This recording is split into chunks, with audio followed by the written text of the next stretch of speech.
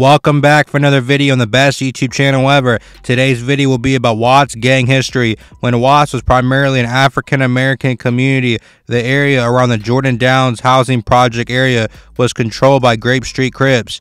As more Hispanics moved into the Watts area, they formed their own gang, the Watts Barrio Primera. Barrio Primera, which focused on the area to the south of Jordan Downs. One of Barrio Primera's two main cliques was the Grape Street clique, which began to traffic into narcotics in association with Grape Street Crips. The Grape Street clique's association with the African American Grape Street Crips gang caused tension between the Grape Street clique and the other major clique in Barrio Primera, the Weigand Avenue clique. Ultimately, the Grape Street clique split off from Barrio Primera to become a separate gang, Barrio Grape. The members of Barrio Grape considered members of the former Weigand Avenue clique, now known as the Watts Colonial Weigand gang, to be enemies.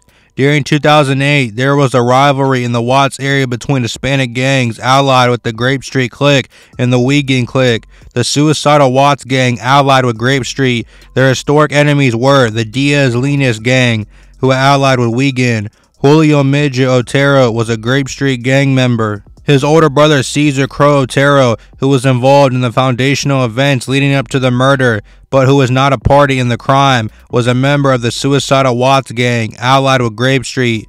Diana Reyes was Cesar Otero's girlfriend or common law wife. Fernando Frito Quintana also was a member of the Suicidal Watts gang.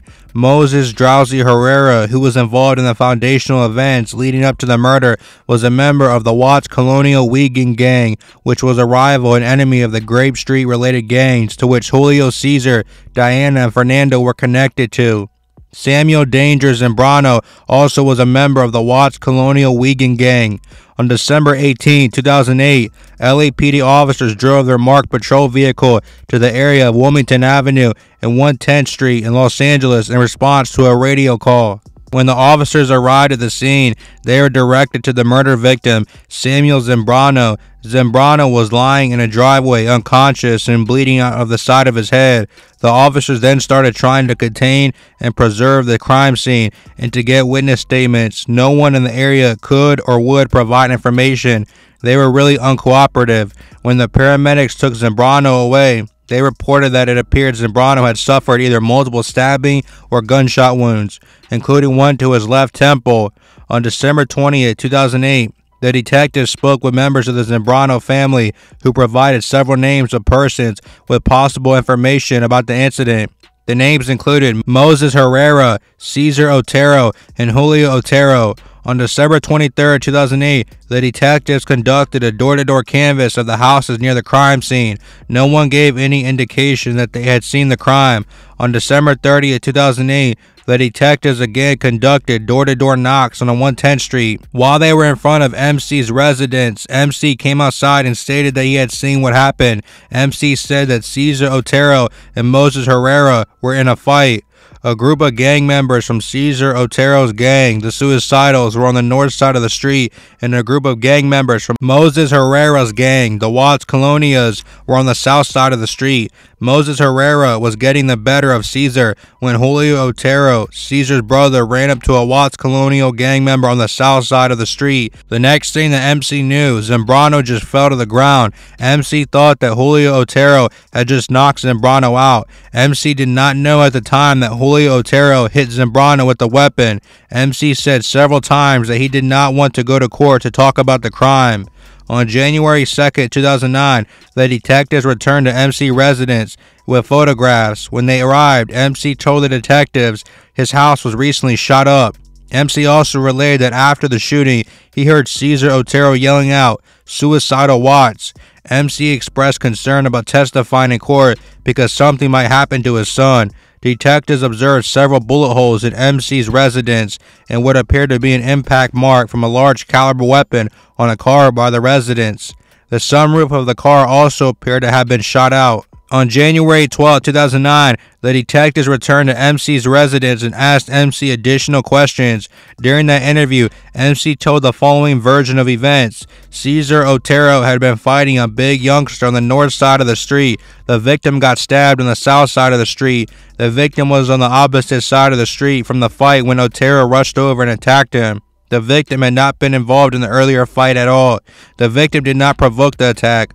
Otero went across the street and attacked the victim, and after the victim fell, the other suicidals backed up, talking big trash. Suicidals. On January 15, 2009, detectives and other officers executed a search warrant at a residence in which Julio Otero lived with his brother Cesar Otero, the loser in the street fight. Quintana also lived at the residence. The officers recovered guns and ammunition and gang-related materials.